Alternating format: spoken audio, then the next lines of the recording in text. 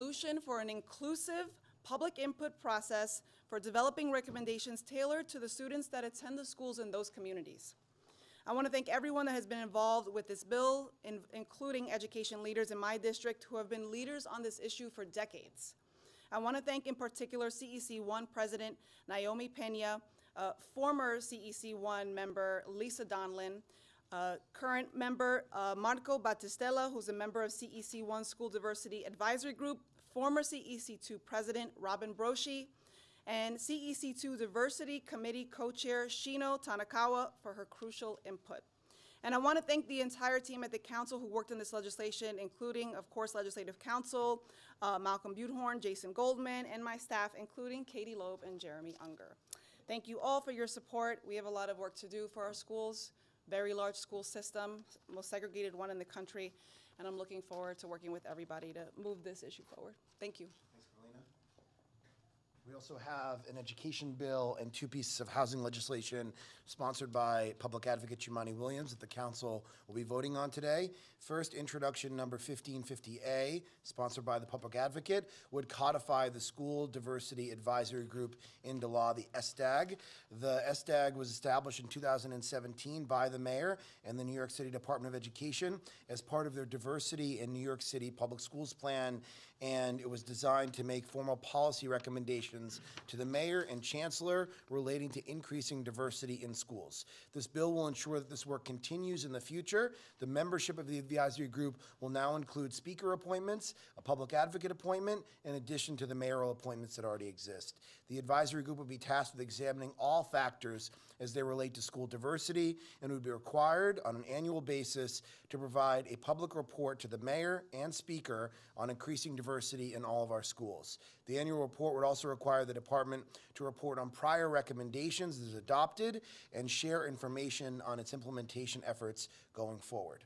Next, by Public Advocate Williams, is Introduction 716A, which would require the Department of Housing Preservation and Development, HPD, to annually report on certain information regarding waiting lists of Mitchell-Lama housing developments, including the number of people who were skipped and the number of complaints received about Mitchell-Lama waiting lists. And finally, for the Public Advocate, Introduction number 720C, which would allow not-for-profit organizations with at least 3 years of construction-related workforce development or training experience to apply to the Department of Buildings for approval. The site safety training must be conducted by a person who is certified to teach OSHA 10 or 30-hour courses. This bill would also update the definition of a, quote, competent person to clarify which competent persons require site safety training supervisor cards. And finally, this bill would amend existing reporting requirements regarding the number of site safety training providers. I want to thank the Public Advocate for his work on these three pieces of legislation. Next, the council has two additional pieces of housing legislation introduced by council members Traeger and Levine. Introduction number 564A, sponsored by Councilmember Mark Traeger, would require the Department of Housing, Preservation, and Development to report on housing lottery outcomes. HPD would be required to report on applicant race or ethnicity and applicant preference category at the citywide and borough-wide levels, and on applicant household size and applicant household income at the city, borough, and community district levels. In addition to reporting on applicant demographic information, HPD would also be required to report on the number of applicants who applied for affordable housing units, the number of applicants who were selected for affordable housing units, and the number of applicants who signed leases for affordable housing units. And I want to invite Mark to come up and speak on this bill. Which Mark? Traeger. Thank you, Mr. Speaker. With the passage of Introduction 564A, we will finally know exactly who qualifies for affordable housing, who does not, and why. This bill will help shed light on the demand for affordable housing units in New York City and create transparency for residents who apply to the affordable housing lottery and the number of applicants who signed leases for affordable housing units in the city. My colleagues and I heard from many who are being rejected for unclear reasons than those who are winning the lottery. We'd like to know what is working and what is not working, and to finally answer the question, affordable for who? Thank you, Mr. Speaker. Thanks, Mark. And Next is Introduction 550A, sponsored by Councilmember Mark Levine, which would require the Department of Housing Preservation and Development to report on the housing lottery process, including complaints about housing lotteries, planned improvements to housing lotteries, and housing lottery methodologies. Additional reporting will provide needed transparency on the selection process and information about the demographics of applicants who are accepted for and move into these units. And I invite Mark to come up and speak on this bill. Entirely too many Marks in this body. The HPD lottery is higher stakes than ever now, not only because of how desperate people are for housing, but we're getting 70,000 applicants or more on every project. So these lotteries are just, they're really intense and they're competitive and people's lives are at stake. They need to be flawless and they're not. There are all sorts of inconsistencies in the way people are selected from project to project. It's often opaque criteria. You can have two applicants with the same income and the same family structure that on the same project get different answers to questions about qualification. Even more uncertainty about how waiting lists are administered, inconsistencies about how we treat paper applicants versus online applicants. And we are putting forward this legislation, Intro 550, to try and rectify this by requiring HPD to report on all the protocols, on how they qualify people for and administer these lotteries, how they populate and manage waiting lists, how they're going to deal with paper applications as they're moving more intensely to entirely online process. We want people to have confidence that these lotteries are done in a fair, consistent, transparent way, and we think that these reporting requirements will help achieve that. Thank you, Mr. Speaker, for your support, and thanks to my colleagues. Thanks, Mark. And the council will be voting on a very important piece of legislation that expands prevailing wage protections to more building service workers. This bill will help set many more workers on a solid path to the middle class. Good-paying jobs in the city are sadly few and far between, and we look at this bill as an investment in our future. Introduction 1321C, sponsored by Councilman Rafael Espinal, would remove the current exemption in the existing prevailing wage law, Local Law 27 of 2012, for affordable housing projects and not-for-profit developers of residential projects. Local Law 27 of 2012 requires building service workers to be paid the prevailing wages in buildings where the developer receives at least $1 million in discretionary financial assistance from the city or a city economic development entity. Accordingly, building service workers in most residential projects receiving financial assistance of more than $1 million for new construction or preservation would be required to pay the prevailing wage. This bill has some exemptions. It exempts smaller residential projects with fewer than 120 units, certain supportive housing projects, deeply affordable preservation projects, and NYCHA projects financed through the Federal Rental Assistance Demonstration Program, the RAD program. And I invite Rafael to come up and speak on this important bill. Thank you, Mr. Speaker. It's no secret the cost of living in the city is out of reach for many. And just one financial setback like a medical emergency can leave a family not being able to make rent or afford to eat. And in response to this crisis, we've built a lot of affordable housing, working here in the council and with the mayor. But, however, until today, the people who work in these buildings that are built could be paid as low as the minimum wage with no benefits.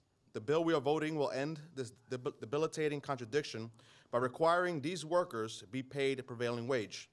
My district is facing a housing crisis just like the rest of the city, and this crisis has to be addressed not just by looking at how much affordable housing is available, but by examining what kind of jobs are available as well. During the East New York rezoning, we struck this balance by building 100% affordable housing and ensure that all of the building workers that were going to work in that housing in my district will be paid a prevailing wage. So if we can do it in East New York, we can do this citywide. Good jobs should be the cornerstone of our strategy as we look to make New York City a place where working families can thrive. I'm grateful for the tireless advocacy that got us to where we are today. We spoke with workers, and we heard from them their firsthand accounts of living on the brink of poverty, and we worked with housing advocates to discuss how to make the city a more affordable place to live.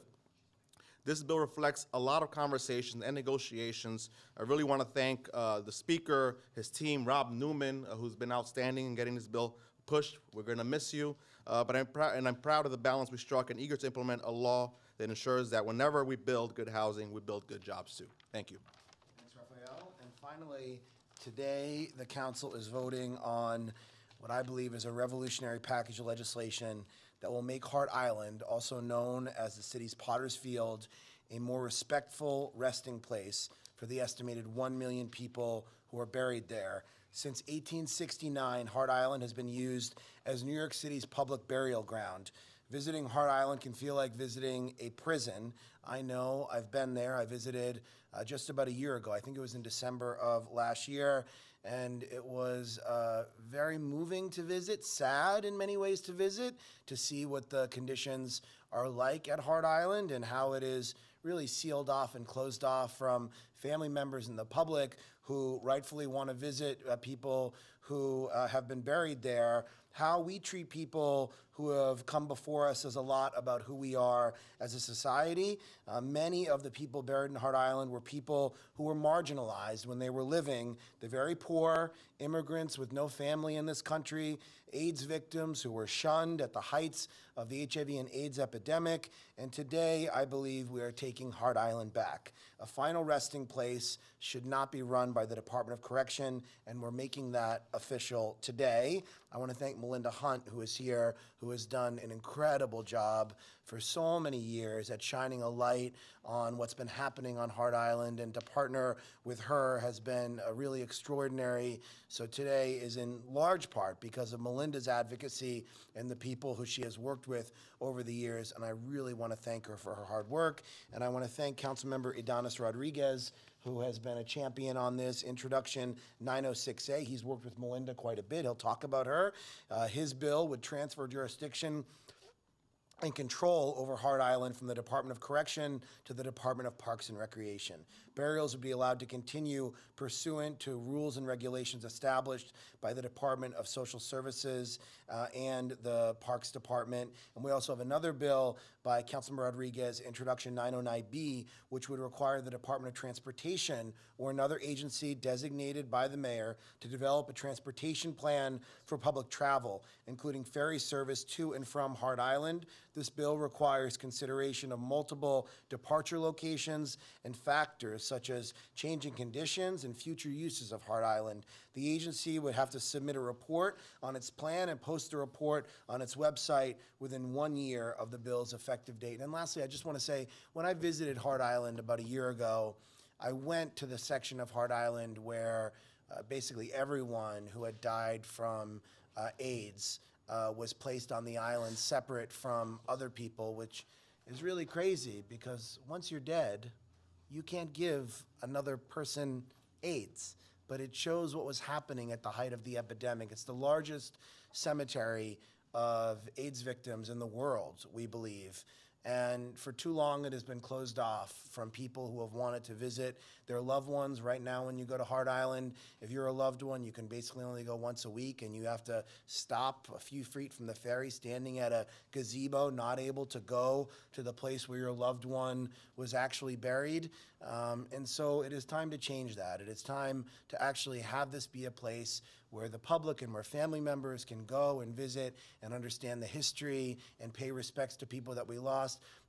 I also want to say that the Department of Correction, I think the women and men who were working on Hart Island were good people and were people that really cared about Hart Island, so this is not an indictment of them. The captain that showed us around that day cared very much about what happened on Hart Island, but we think that this is really just anachronistic, and it is time to actually have a different agency be in charge of Hart Island. So I want to call up Councilman Rodriguez and thank him for his leadership on this important bill. Thank you. Well, thank you, Speaker. And I would like also to ask the member of the veteran community, if you don't mind, to please sit here close to Melinda. And, you know, as a social study teacher that I was, there's one thing that we can do in the do now, which is who has not been buried in the public cemetery. And the answer is clear. The wealthy class has not been wealthy in that site. 1 million bodies been buried in that location. They are black because the cemetery started working in 1969, bought from the Hunter family for $75,000. And from 1969, it started working. White people who were died during the Civil War, they didn't want to be buried together with black people. So they brought those bodies to that public cemetery. That site is an interesting place to also look at it, because it looked at it has been used for multiple purposes. Missile, during the Cold War, they have been in different use. And it's a place, probably historians, they need to look at it and see what has happened in Hart Island. Who has been buried there?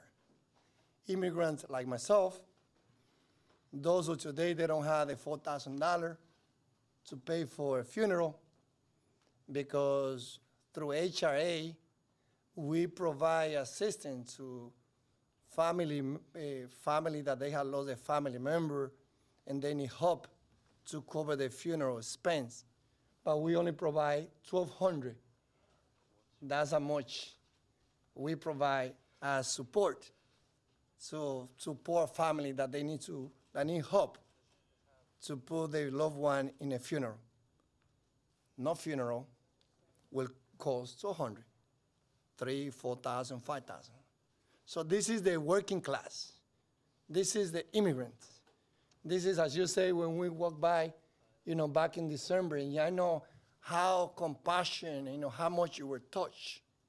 Be in the site where the men and women, they were dying through HIV, and it was a tough time. Like when people thought that if I get close to someone who died from HIV, I would be also getting the illness. Not even the people were donating the clothing and no one was taking it. So for me, this is a day where everyone, all of us should be proud. We are writing a new chapter in the New York City history. Transfer the location where the largest public cemetery in the United States of America has been closed. It was in 2014 that Elizabeth Crowley, she pushed, and then Melinda and the foundation, they brought a lawsuit. Backward to 2014, not even with those restrictions, we, the more progressive city of New York, were allowing New Yorkers and visitors to go and connect in a special moment, visiting someone that you had lost. So as a person of faith, Catholic, and part of the Christian community, I know how important it is to visit a loved one. My father passed away in 2009. I did a swearing in his apartment in El Barrio. But when I go to DR, it is important for me to spend some time where his body has been buried. We've been denying that for 150 years. And it is now what we're saying, we would like to live progressive. We are opening the cemetery.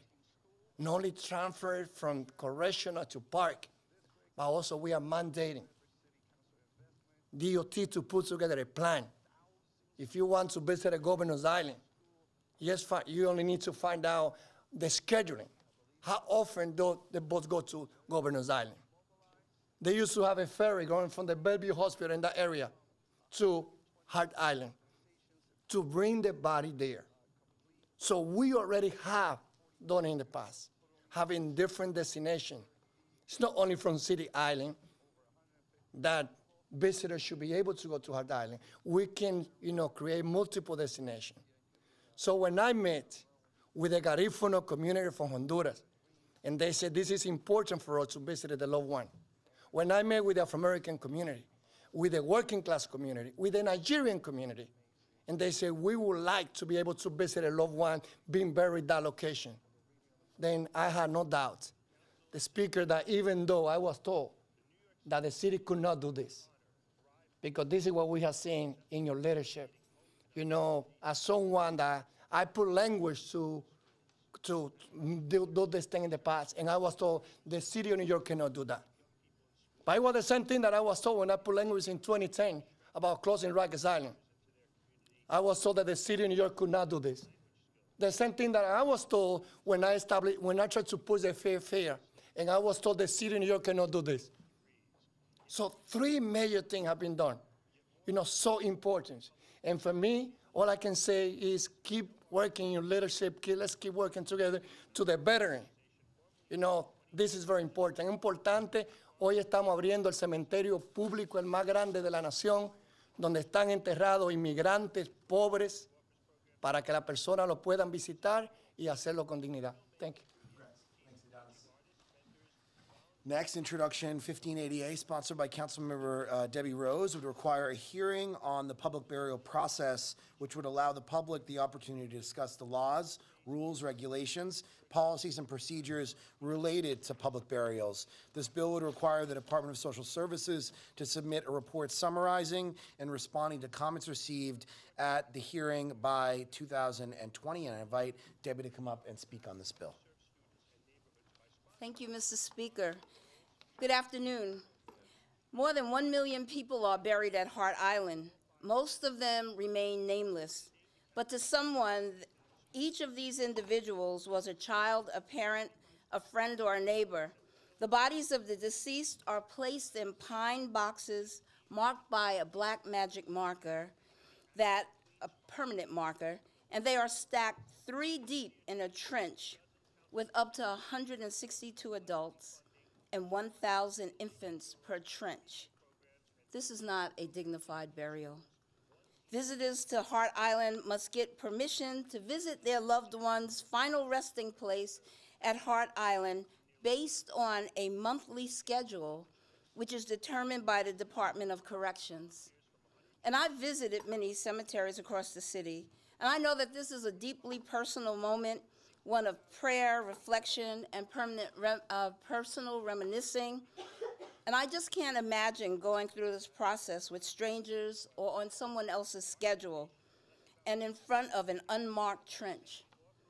Our current process could not be more impersonal. This process does not reflect who we are or who we strive to be as New Yorkers. As a Staten Islander, I allocate discretionary funds every year to ensure that no North Shore residents are sent to an unmarked grave and that they are buried in a grave with dignity and compassion. But that is not the case throughout the city. Today we will vote on Intro 1580A, which will require a public hearing on this topic, which will be convened by the Department of Social Services and attended by the various government stakeholders, like the Department of Corrections, Parks, Health and Mental Hygiene, Medical Examiner, and others. Advocates, families, and the general public will each have the opportunity to discuss the policies that are related to our public burial policy, including the process of finding, notifying, and communicating next of kin, the Department of Social Services Burial Assistance Program, the feasibility of implementing a cremation assistance program or proving cremation as an alternative, the feasibility of public burial in a site other than Hart Island. The public will, and others, the public will be encouraged to recommend changes to our policies and alternative programs. And following the hearing, the Department of Social Services will be required to submit a report with recommendations to the mayor and the city council. Shining a light on this issue is the first step toward changing it. My hope is that the final report will lead to policies where every New York City resident without means for a private burial is laid to rest with dignity and respect in a recorded space that can be found and visited in personal moments, in peace, comfort, and tranquility. I really want to thank Speaker Corey Johnson, not just for his leadership, but for his compassion and his devotion to looking out for those of us who are less fortunate. I want to thank Chair Levine for hearing this this important bill and for his advocacy. I also want to thank Sarah Liss and my legislative team for their hard work on this bill. Thank you. Thanks, Debbie. Congratulations. Introduction number 1559 is sponsored by Councilmember Diana Ayala, and it would require the Department of Social Services to establish an office that provides assistance to individuals who have lost a loved one and need information about getting them a public burial, obtaining a burial allowance, or learning about a similar program. This office would provide services including explaining the option of public burial and providing help in applying for a burial allowance. And I want to congratulate Councilmember Ayala on this. I want to thank, it's a lot of bills today, and I want to thank all the staff who's here for their incredible hard work in making all of this happen. Thank you all very, very much, and I'm happy to now take any on-topic questions. Yeah, Courtney. So on the Hard Island stuff, I mean, I understand transferring it to parks is one thing, but the people who are doing the burials are inmates from DOC. So is that still going to occur? No, that's not the plan. Do you want to talk about it, Adonis? Or- The answer is no, the speaker said, we don't want, no correctional should be involved of running a cemetery. Most cemetery in the nation, they are on the park. Those who are the public one. So the answer is no. And the last one was actually just 2 or 3 weeks ago. They said that they're actually running out of space. Yes. And that's You don't think so, Melinda? No, okay. Melinda would know. They're not. I don't know, they said within the next like 5 to 7 years that they're going to be running out of space, and it's time to assess how we do these kinds of burials for John Does or people who don't have anyone to claim them. I know that San Francisco does cremation. I don't know if it's time to consider something like that instead of having a public burial like that, but instead do this in sort of public. I think there'll be a process to have those conversations, but the first step was actually to move it away from the Department of Corrections and to make sure it's a less restrictive place, to actually get people onto the island, see what's going on there, make some investments into the island. Right now, the island has a bunch of abandoned buildings. The shoreline, if there's a major storm or a nor'easter, there are literally bones that show up sometimes. And so we want to make sure that the resiliency work is done to protect the people who have been buried on the island, make sure it continues to be a place where they're respected. And then the longer conversation, if there is a time one day where the island is going to be full, we could have a conversation about what are other proper places to actually do that. But this has been, as you heard from Councilmember Rodriguez and Rose and Melinda can tell you, this has been a long process. I think the last 3 mayors have sort of punted on not wanting to handle this, and through a lot of grit and tenacity, hard work from the council members and from the advocates, we finally got to this good place today. Yeah, go ahead. Adonis, then Debbie. And can you also address when this takes effect and when inmates will stop burying the bodies? Yeah, what is the date? It's 21, right? Is that a 20? 21. So as I said before, like, first of all, that site has like 7 buildings that, they had to be torn down. Like those are not in good condition right now. So when it comes to, if we would like to see us potential to expand, say there's space there. But we would like, to create a better condition, as I said before. Why we send the individual that they are the immigrant, the poorest one, to be buried in that location, when we also should be able to increase the support to those families that they don't have all the resources. One of the challenges that we have, as I say, is that through HRA, the family that they need help to bury their loved one, they only get $1,200. That's how much they qualify to. So if we are able to increase the assistance to those families, then a large numbers of them, they would not have to be buried in that location. And Intro 1580A addresses many of the questions that you have, Courtney, in terms of the meeting. That is the purpose of the public hearing, to determine, look at alternatives, maybe create cremation, alternative sites, and to address all of the issues that not only you brought up here, but my colleagues have discussed. Yeah, Joe. To go to Yeah. Speak broadly, do you think the administration is doing enough to protect the city from another source?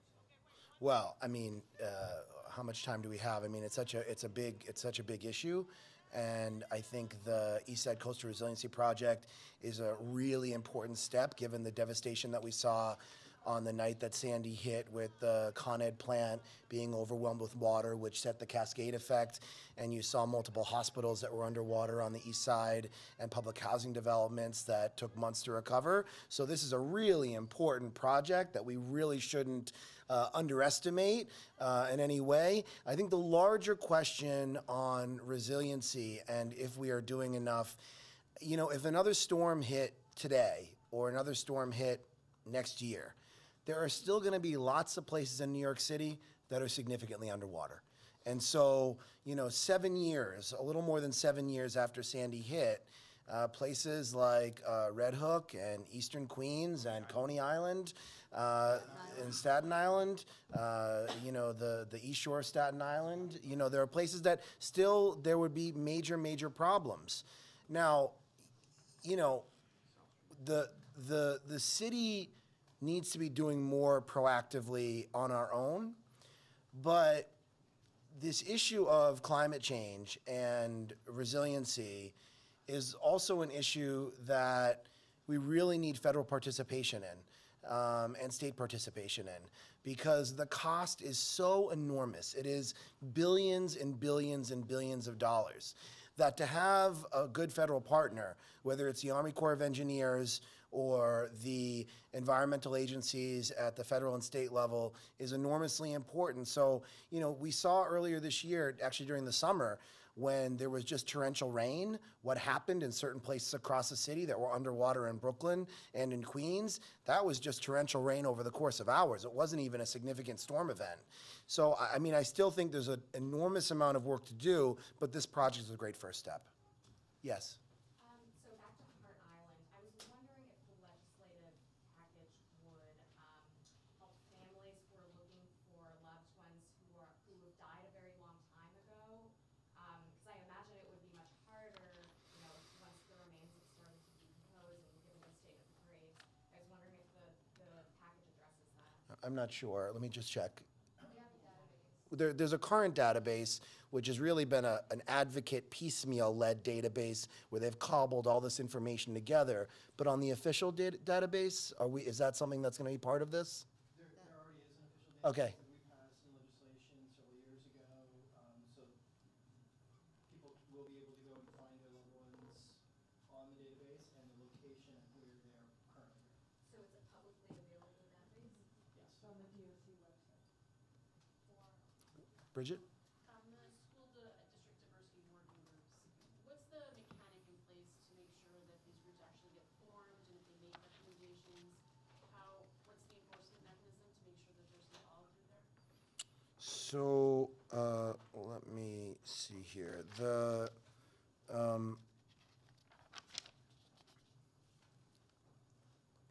You know, DOE has already started engaging in other school districts. So we saw the desegregation plan that was community-led in District 15, and we've seen the results in a year on the desegregation that's happened there. How many there have been, 6 other districts that have opted in that amount of time, that on their own, even before we codified this, made this decision. It's a requirement. So the Department of Education is going to have to do the outreach to the community education councils and to the different groups that are listed in this legislation: parents, teachers, principals, administrators, and they're going to have to start engaging those folks. So they would be in violation of the law. I believe that we're not going to have to push the DOE to do this, because the DOE wants to do this work.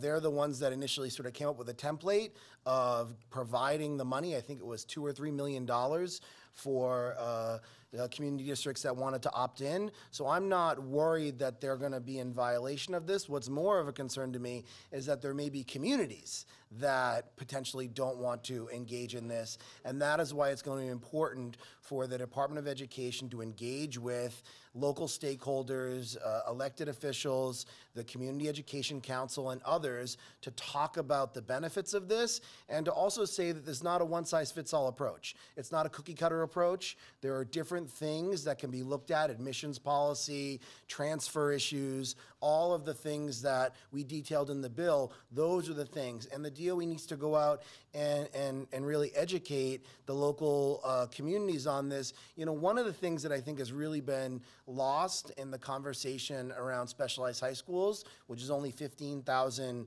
children out of 1.1 million school children and 300,000 high school students, only 15,000 seats and children, is that there are a lot of other really good high schools besides the specialized high schools. And the DOE has to do a better job of going out there and, I don't know if the right word is marketing, but educating parents and communities on what are other good options besides specialized high schools.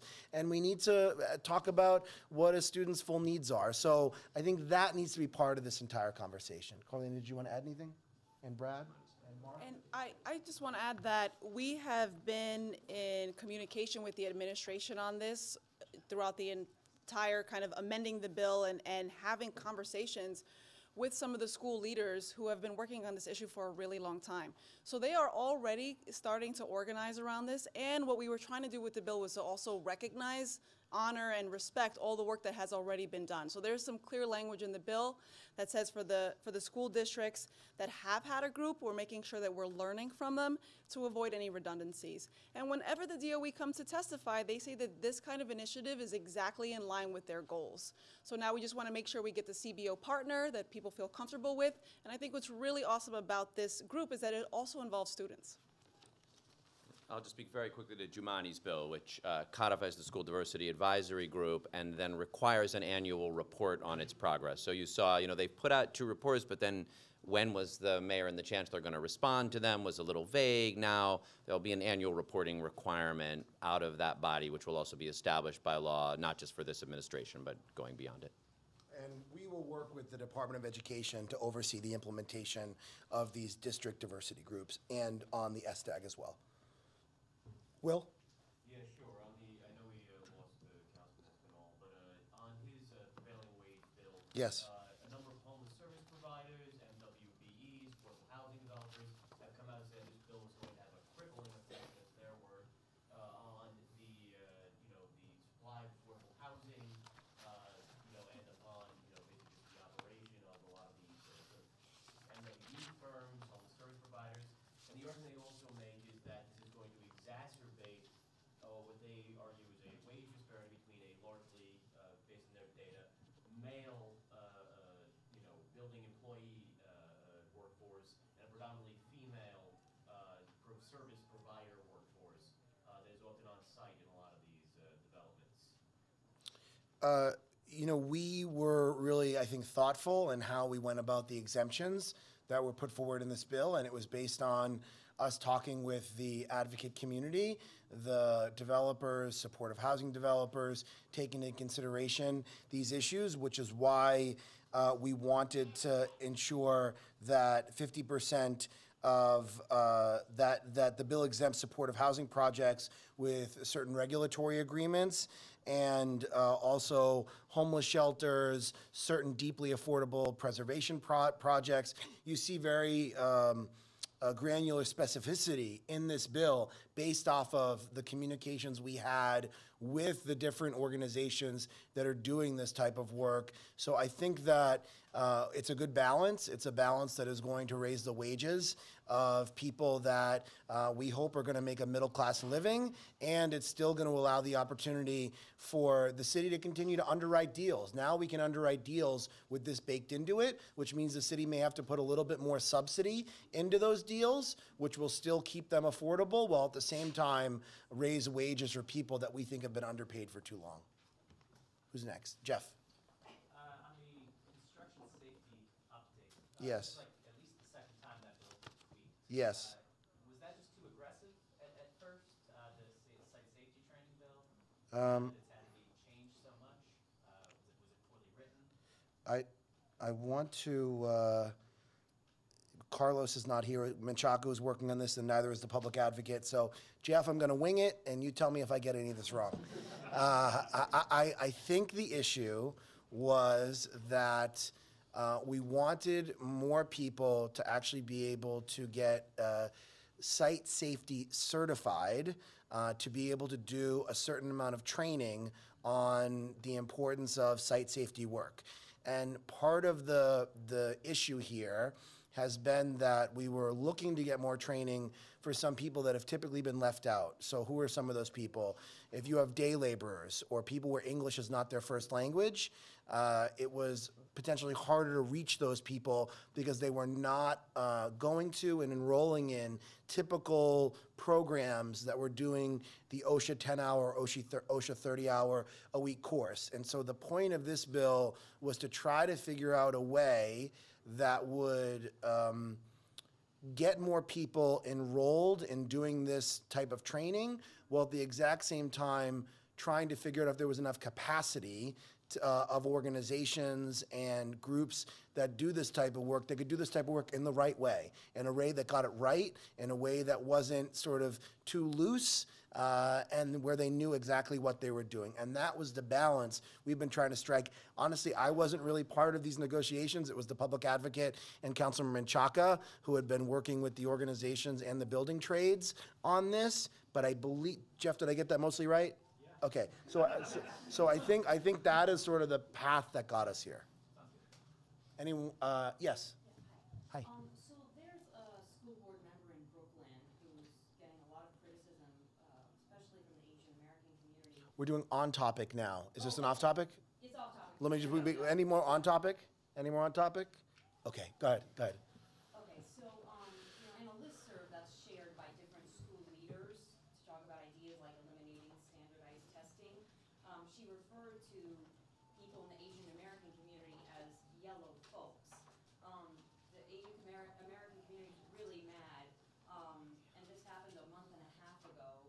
The school's chancellor hasn't come out and said anything is wrong with those comments, and no one appears to have publicly asked her to step down. I just want to know, what do you think? I mean, it's hard for me to comment on this because I'm learning from it from you, and you're telling me, but I haven't read anything. I don't have verified information. I'm going to assume that it's all correct, and there may be more information that I need to learn, but it's totally unacceptable. It's unacceptable to use that type of language to refer to one of the most important parts of our city. The greatest part of New York City is its people and its diversity. 37% of New Yorkers, of the 8.6 million people who live in our great city, were not born in the United States of America, but came here with dreams and aspirations for themselves and for their families.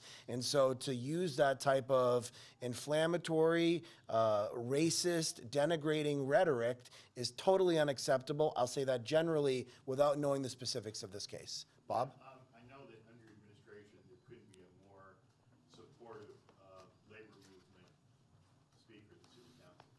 Could you speak to the growing fervor that's been documented by the chief and by other outlets, aspirationally within the city council staff about getting recognition as a union? Mhm. And I know that this is a nuanced question because there's a few hundred people that work for the central council, and then there are a number a little larger that work for council members.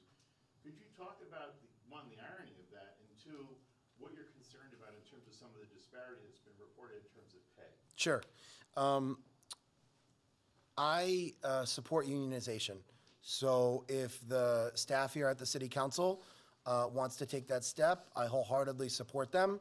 And I want to make it as easy as possible for them to do that, to engage with them.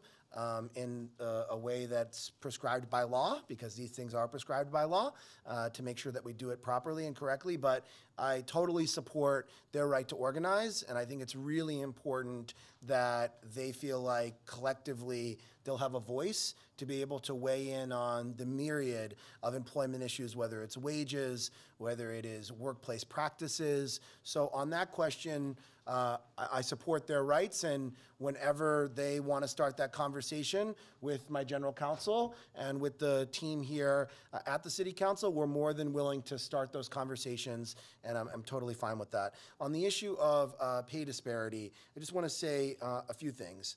I'm really proud that for the part of the council that sort of I control as speaker, which is the central staff, that I set a minimum salary of $52,000 a year for all employees here that are full-time employees. So the lowest paid full-time employee here at the city council is $52,000. And I think that was something that previously never existed in a previous council. So I'm really proud of that step. We've also, even though the current employees are not part of a union, we've been giving COLA adjustments, cost of living adjustments, that are set and patterned on the DC 37 COLAs that are in place. I believe a COLA went into effect this week, actually, for staff here. So we've been doing that even though we haven't been required to. We've done that because we think it's a good labor practice to actually have a scale that people know is going to be set for all salaries across the council. I'm really proud that one of the first things I did as speaker a little more than a year and a half ago was we strengthened the maternity and paternity policies here at the council. I now believe we have the strongest and best maternity and paternity policies of any agency in the entire city of New York. We strengthened our anti-harassment policies in February of last year, both in the rules of the council and through legislation, where now if you're someone who witnesses sexual harassment or discrimination or retaliation and you don't report it, you are then culpable in some way yourself for not reporting it. And we hired an outside investigator, an independent prosecutor, to come in and take a look at 2 cases that involved potential harassment, and then we deemed it harassment, with Carrie Cohen, someone who is very experienced and that showed a level of independence and credibility in those investigations. And lastly, we hired Redwood Enterprises, a nationally known firm that was going to come in and audit us as a body to look at our sexual harassment policies, our anti-discrimination policies, all of the workplace policies that we have. Those were all proactive things that we've done. But I really want to say and stress, and I said this to New York One a couple of weeks ago when that letter was sent to me and to other council members about the atmosphere here at the council. I hear them, and we are not perfect, and I want to do better. So if there are other ways that we can do better, if that means coming up with a potential minimum salary for all staff members, even if they're not on central staff, that's something I'm open to looking at. If that means that we need to strengthen some of the policies that are in place but don't go far enough, I'm open to looking at that. And that could be a conversation that we could have with a potential bargaining unit when they do begin to organize. And hopefully we're going to get recommendations from Redwood Enterprises, who is doing a top to bottom audit on us to say, here are things you could do to actually be stronger in these areas. So that's some context on what we've done. I support the efforts to unionize, and I'm open to looking at other areas where we can potentially bring more uniformity and to strengthen policies we currently have. Just a quick follow-up. So in essence here, you're really being put, what they, putting to the test here by putting into practical reality the things that you've been espousing for the private sector. That's kind of ironic, isn't it? No, I mean, because I think that we were basically doing a lot of this anyway. I mean, some of the things we were doing goes beyond the private sector. In the private sector, they don't set a minimum salary. We set a minimum salary here at the city council. So we did that because we wanted people to make more money and to not feel exploited. And I think that our maternity and paternity leave policy is much stronger than the private sector. Do that for the members. I guess that's the challenge here, is that there's this workforce where you, as it is now, I guess it's Well, no. practice where you give them a certain amount of money and it's up to them like a small business, right? Would you have to change that? I mean, what's that mechanism? It's a little complicated. So historically, long predating my time as speaker, long predating my time ever be electing to the city council, over the course of probably every previous speaker that's ever served here in the body, there has been a system that's set up where the speaker of the city council oversees the central staff of the council, the legislative division, the land use division, the administrative staff, the general counsel's office, the finance staff. But the members, as you pointed out, Bob, have autonomy on hiring and also autonomy on what they pay their staff. But there's a little bit of a mix here in some ways, because the employment policies of the city council, whether it's our sexual harassment policies, our anti-discrimination policies, our maternity and paternity policies, our vacation policies, those are all central and they apply to everyone.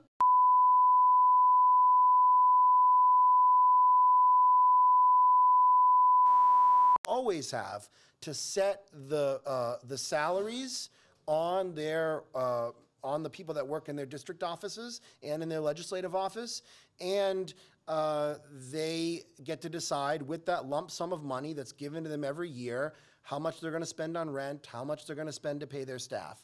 So that divide has always been there. To have a conversation about minimum salaries for all staff members here at the city council is a little tricky in some ways. And it's a little tricky, I think, because I'm using this as an example. The way Councilmember Traeger runs his office may be totally different than the way Councilmember Rosenthal runs her office, and they both may be totally successful models on how to run your office. And if we come in and basically say, you have to do it in this uniform way, it may not work potentially for Councilmember Rosenthal in the same way it works for Councilmember Traeger. So it's a balancing act. We want to try to get this right. We want to make sure that staff are being paid adequately and appropriately and fairly, while at the same time not take total discretion away of how members run their offices. So it's that balancing act that we're trying to figure out right now in a way that protects employees while at the same time doesn't totally remove autonomy from members on how they run their offices. Shant. Yeah, Mr. Speaker, if I could ask about two things. Yes. One is commercial rent stabilization. Some small business owners held a rally in favor of Councilman Levin's bill today. I'm wondering if you could share your latest thoughts and if you see a way forward on helping small business owners make rent. The second thing is the Wall Street Bull statue. The mayor has, as I'm sure you know, has called for moving it from Bowling Green to, I guess, a walkway either near the stock exchange or somewhere else. I guess he's gotten some pushback on that from people, including the artists. I'd love to hear your own thoughts on that. Well, Councilmember Chin just left, and it's in her district, and I want to hear from her because we haven't talked about it. Honestly, with all the back and forth on this recently, I'm not sure what really facilitated this. I personally like where the statue is right now. I was really sad to see about a month and a half ago when the statue was attacked and vandalized by someone. Maybe that has something to do with why they're looking to move it, or maybe it's because the intersection splits right there and potentially it's a dangerous place. But, you know, I think it's a good spot. If there are good reasons to move it, I'm open to hearing those. On the business bill on rent, I'm happy to have Councilmember Levin speak on it. My own personal feeling is it has to go through the legislative process. He and I haven't had the conversation to sit and talk and look at the bill, but I do think that we have a commercial vacancy crisis in New York City. I think there are a variety of factors of why that crisis exists. I think rent is one of those factors. There are other factors as well, such as property taxes with a broken property tax system, online retailers, and it sort of diverges from different parts of the city. So the way commercial vacancies are in Soho might be different than the way they are in Soundview. And we want to craft a policy that looks at the entire need of the city, and I look forward to working with Steve on looking what that's like. I'll just say this is the beginning of the legislative process. I mean, we're just introducing the bill now, so we look forward to talking to council members about and community groups about what they think about the bill, and obviously speaking it over with the speaker in the speaker's office. And, you know, hopefully we'll get to a hearing at some point, and we'll go from there. I mean, you previously said you don't want to end up helping WeWork This, You still have to stand by that criticism. well, this bill, Councilmember Levin's bill is different than the Small Business Jobs Survival Act bill, which is Councilmember Rodriguez's bill, and they may need to actually sit down and have a conversation together, because I think both of their bills are seeking the same goal, which is figuring out the rent issue as it pertains to small businesses.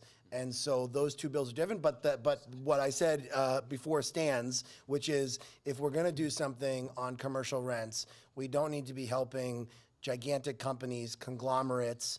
The real thing I think that where the crisis exists are mom and pop stores across New York City. When you lose a local bodega, when you lose a local butcher, when you lose a shoe repair store, when you lose these local small businesses that have been in the community a long time because of unfair rent hikes, you start to lose the fabric of New York City.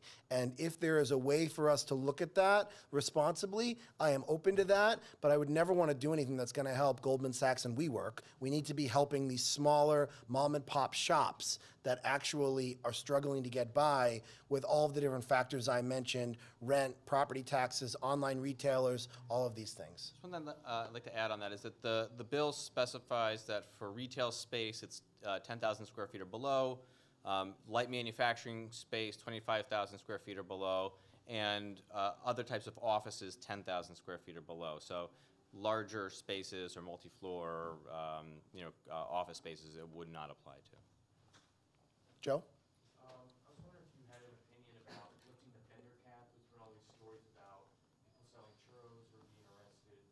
Is it something that council can even do, or what's your take on that? I support lifting the vendor cap, but I think we need to be thoughtful about how we do it. And I think that enforcement on vending issues should be civilian enforcement, not NYPD uniformed enforcement. Right now, if someone is illegally vending, the people that show up are the NYPD. And part of the, I believe, Jeff, correct me if I'm wrong, I believe that part of the Councilmember Chin's bill, which looks at lifting the vending cap in New York City, would create a dedicated civilian unit on enforcement that does this type of vending enforcement, and also looks at potential parts of the city where it wouldn't be smart to have vending. So on very, very busy corners and places like on 42nd Street, where potentially it's dangerous to have vending, and in other places that we deem it doesn't work. So I support lifting the cap, but I want to do it responsibly. I want to make sure that we actually think about the entire city when we do this, because I think there are plenty of places in the city where vending would really work, where it currently is not allowed, and then there are some places in the city where it currently is allowed, where it probably doesn't work. The system is totally broken. The cap has not been lifted since Ed Koch was mayor, which shows what a political hot potato this has been for so long that no one has really taken a look at it. And I think we have been looking at it. My team has been working on this with Councilmember Chin. We're going to continue to engage in those discussions. Yeah. Does the vending oversight that the council have extend below ground to transit stations? And when you say lift the cap, do you mean Senator Ramos wants to just get rid of it entirely, or are you saying move it up so there's still a limited but greater number of We do not have authority in the subway stations. That's governed by MTA state law rules, I believe.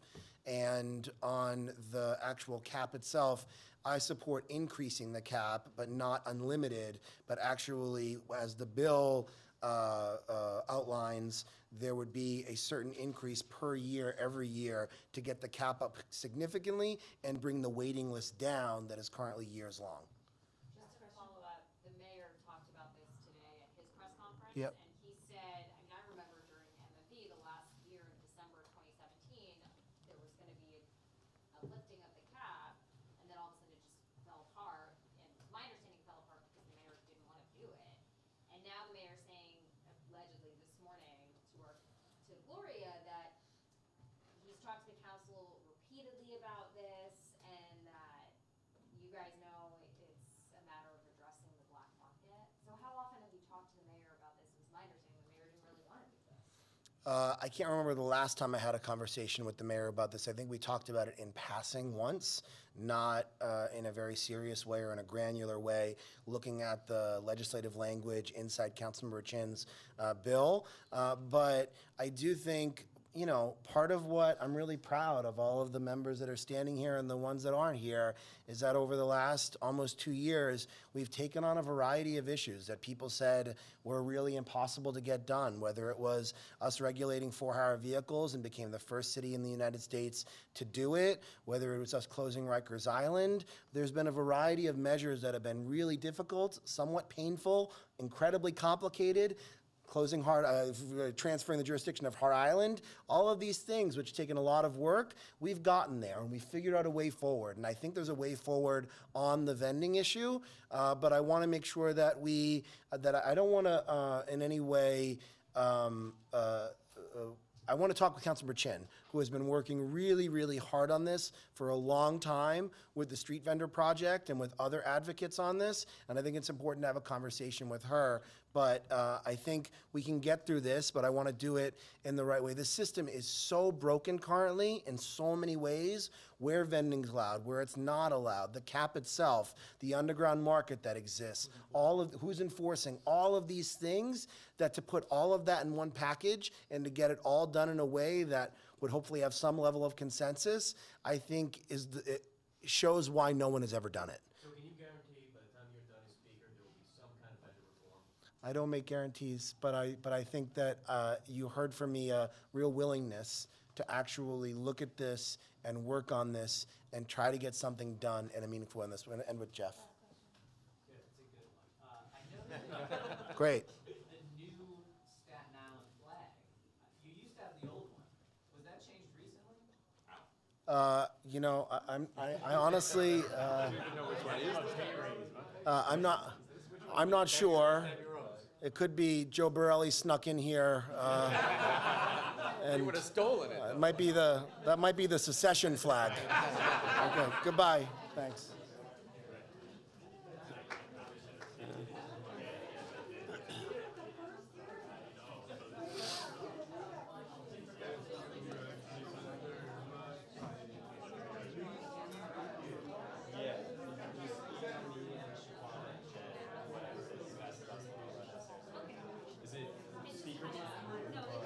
We love cutting. Cutting is better.